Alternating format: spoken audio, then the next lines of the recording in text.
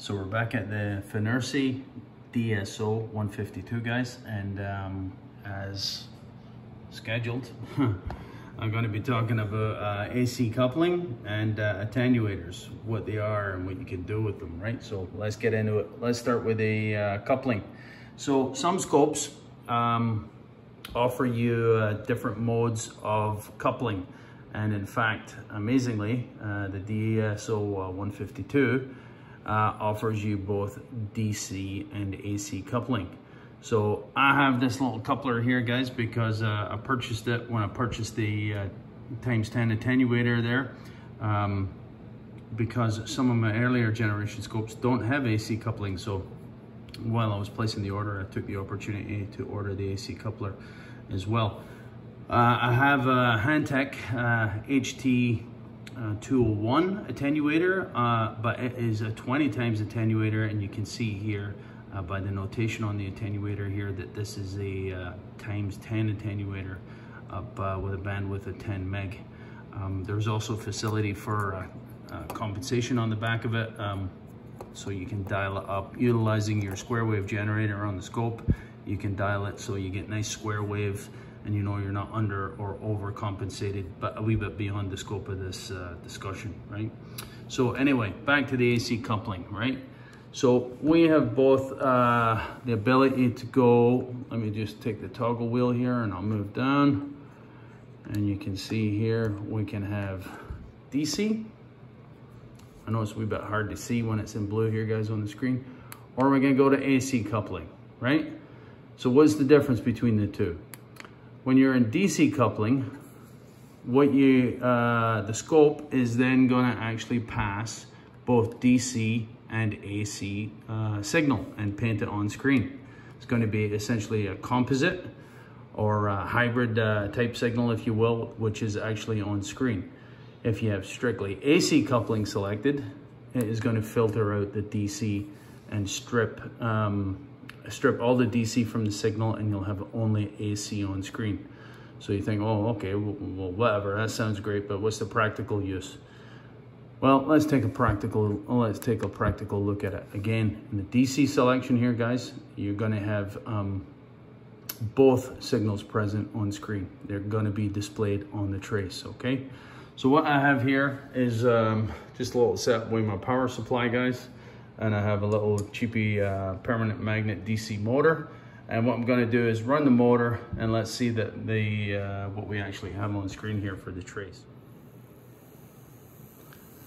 I'm going to apply about 5.5 volts.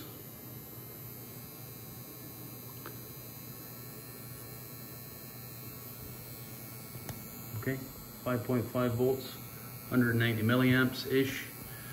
Scaling, again, my standard scaling here, guys, that I've spoke about in the past, 20 milliseconds per division, and 20 volt screen. So 5 volts, 5, 10, 15, 20, 25 from my channel marker here, right? Just so we can see what we're actually looking at. DC coupling, this is going to allow both the AC component and DC components to be painted on screen on the trace. So if you can clearly see we're just above the 5 volt hash mark here on the graticule, but you can see there's actually something writing on that as well, right? What is that?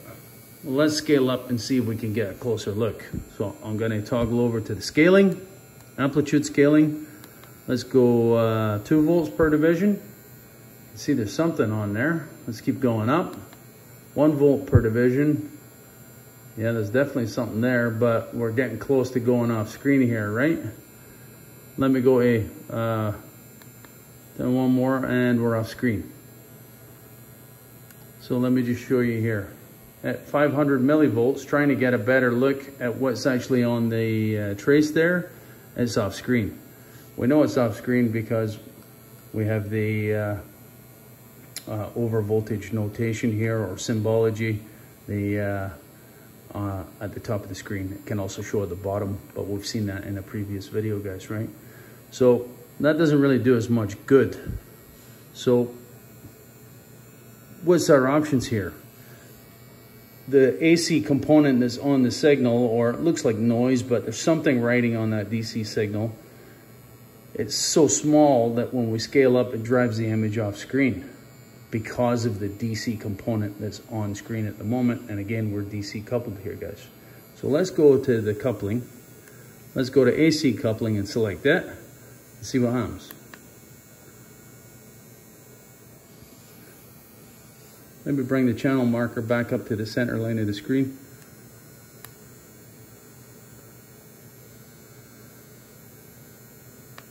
Okay, so we can see there's definitely something riding on that line, right? And again, appreciate, guys, that the DC component is stripped completely because we're now in AC coupling.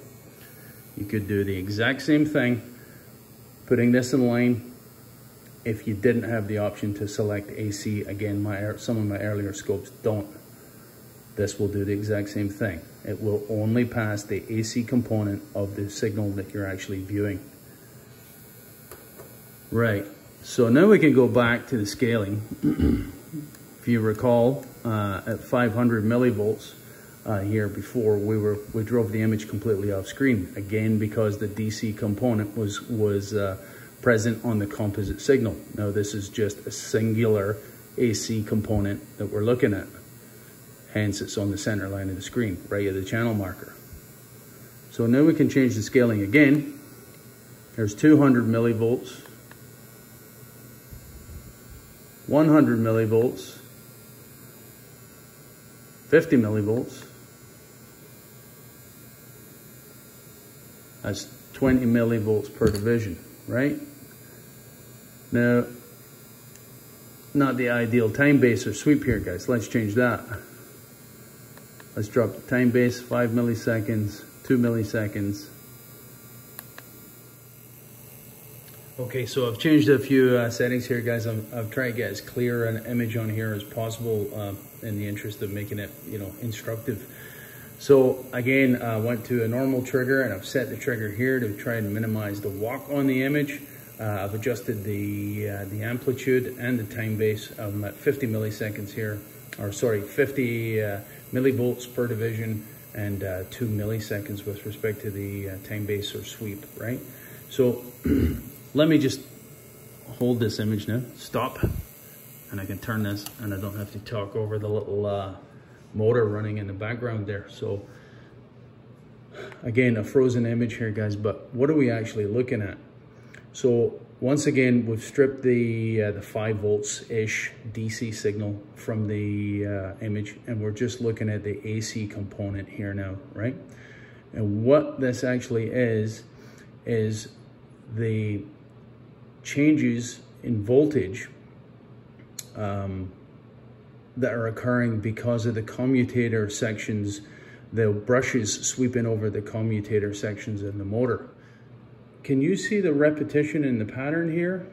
I think it's quite clear that you can see the repetition in the pattern here.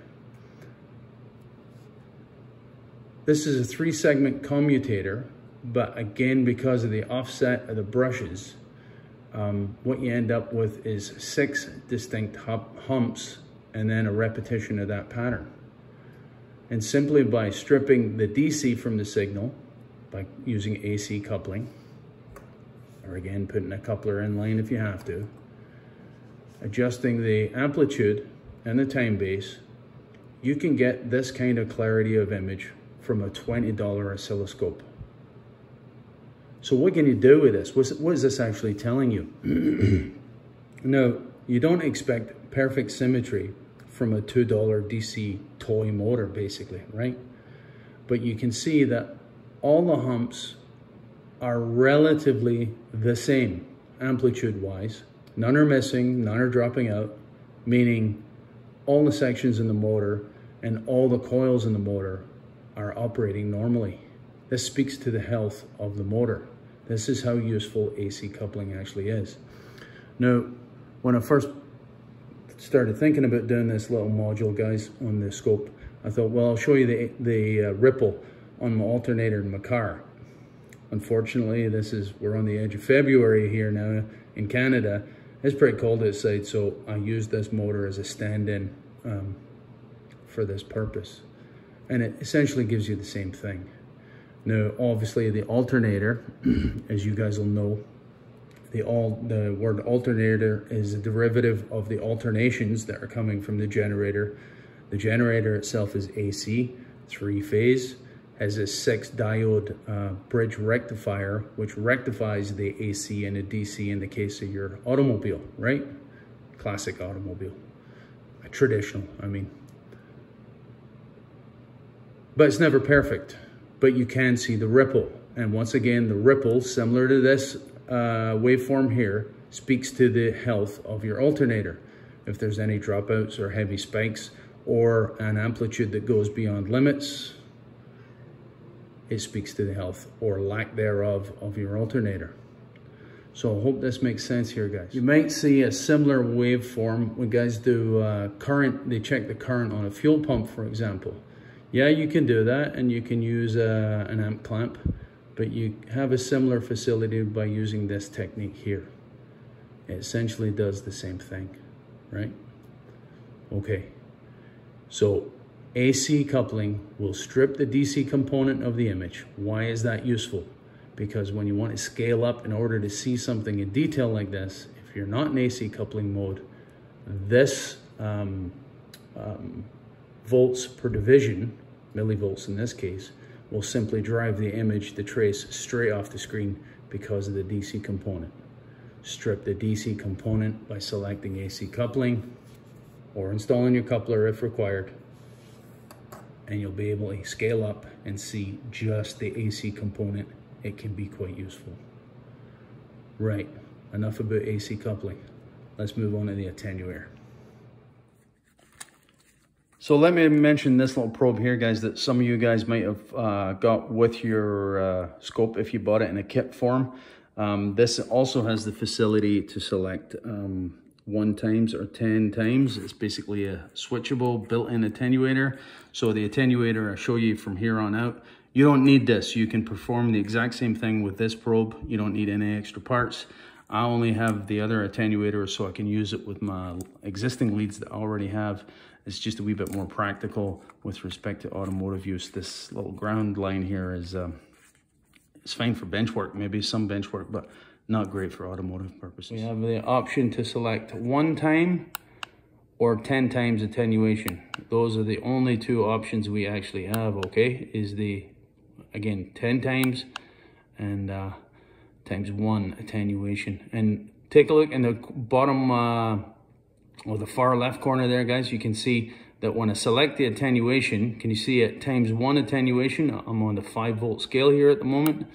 If I was to select the 10 times, the scale will change accordingly because 1 segment of a graticule is no longer 5 volts, but at 10 times attenuation, it is in fact 50 volts per division.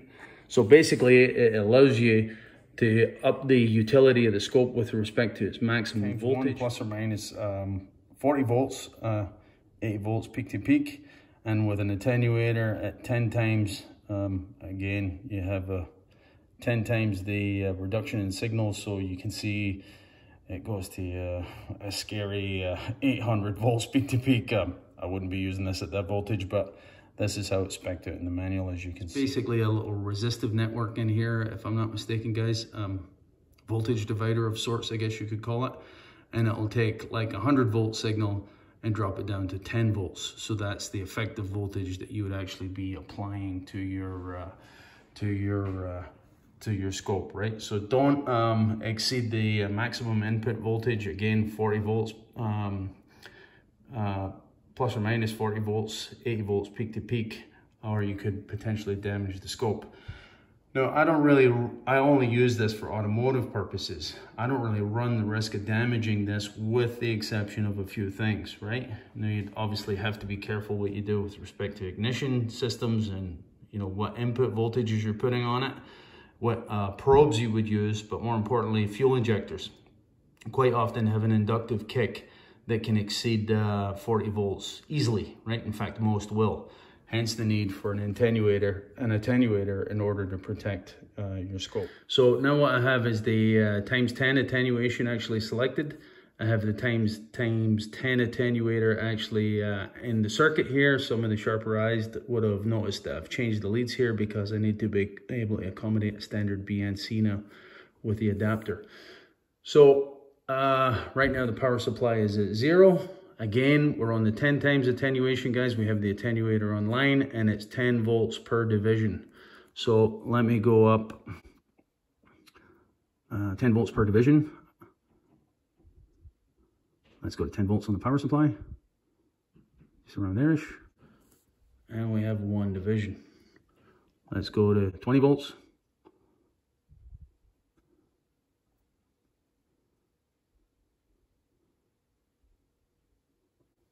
$20 volts, just about 2 divisions there. We'll go to the max the power supply can actually offer. Just about 30 volts there, guys, and you can see we're just above 30 volts there on the, just above the 3rd graticule, right? So that all makes sense. So again, that's what the 10 times attenuation actually selected. With the 10 times attenuator online, and everything actually syncs up. So that makes sense. Again, the intention of the attenuator to suppress the amplitude level of the signal actually coming in. Again, I think it's just basically a voltage divider network, resistive network in here that drops the signal down on a ratio basis. This is a 10-to-1 ratio, similar to a transformer, but does it differently. It's not a transformer at all in there, just a resistive network, voltage divider, if you will. I think a little more than that. And again, make sure that you're scaling with respect to the attenuation. Times 1 times 10 makes sense with the attenuator you're actually using. Can you imagine, guys, if I used the Hantac attenuator here with a 20-to-1 attenuation factor? Obviously, I'm going to be out of sync here. You can use it, and as long as you keep the math in mind, you'll be fine. But it's easier, and I'm no big on mathematics. I just bought the 10 times attenuator so I can keep myself square. Right, that's long enough, guys. I think the attenuation is fairly self-explanatory. Mainly used to protect your scope against excessive input voltages, and especially useful with ignition. And be careful what probe you use with ignition and injection. Anything with a coil tends to have an inductive spike. It's easy to actually exceed the input voltage on your scope and potentially blow up.